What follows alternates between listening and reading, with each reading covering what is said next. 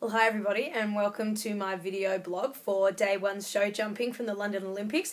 You'll have to excuse me, you're getting the blog from my bedroom. I was going to do it outside, but given that that is what the weather's like, it is so crazy windy that I decided you could just have it as a backdrop while I stay inside the coziness of my room. So we had a super night last night. It was the first competition for our show jumping team. And we fielded a great team this year. Hopefully this will be our team that really gets us up there in the show jumping world. Matt Williams was the first one to ride on a horse called Watch Me. Great to see Matt out there. Being from Victoria, Matt is from Tonnenbach, and we see each other around the traps. I've seen him competing for years, comes from a great family, and it's really inspiring to see that someone can come from a working attitude to show jumping. He's never gone out there and had super horses bought from day dot, travelled around, really put his heart and soul into it, and is reaping the benefits of being now on the Australian Olympic team. So it's super inspiring for everybody out there that wants to go to the Olympics for show jumping for Australia. Matt unfortunately didn't have the greatest of starts, and his horse Watch Me really took offence to fence 5. It seemed to canter around the corner. Fence 5 was a big ox with a water tray underneath it, and a few strides out just decided to nap and said he wasn't going near it. So Matt did as you do, turned around, reapproached the fence, and the horse did exactly the same thing. Now, looking at that, you'd kind of think, wow, does this horse have an issue with water trays? But apparently it's never done that before. So I really hope for Matt that he can go and figure out exactly what it is that's going to make this horse tick. And for tonight's show jumping for round 2, when he's still in the Australian team, that he can, repair a few of the things that the horse did last time and have a good round.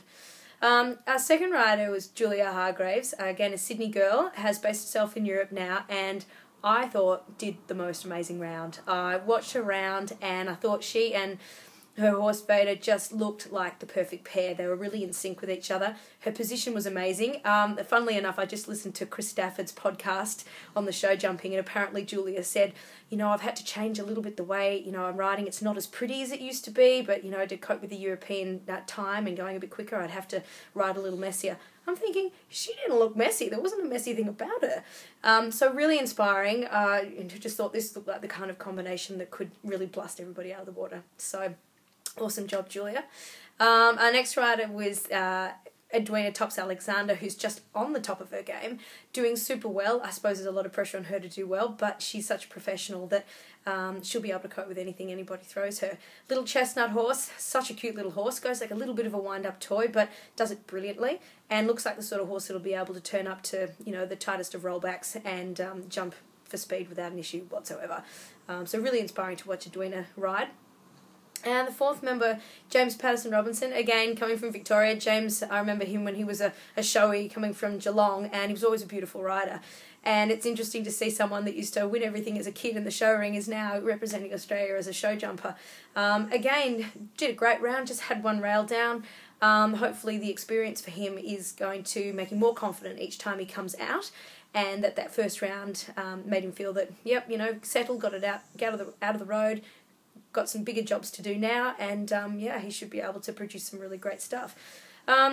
Some super rounds going on at the moment. The British team look pretty good. The Dutch look fantastic. Just speaking from my perspective, from an eventer's point of view, it'll be really interesting to see once the course gets a little tougher, once the speed goes up, because it really does test a horse's scope. And some of the distances aren't the easiest, but we are talking about the Olympic Games here, and horses have got to be that good that they pull anything they can out of their back end. So tonight's round we're going to be looking at the first round of the team competition, and then the next night we'll decide the team medals. So let's hope that our fantastic Australian riders can keep doing what they did yesterday. Matt, I hope it all goes really, really well for you, buddy.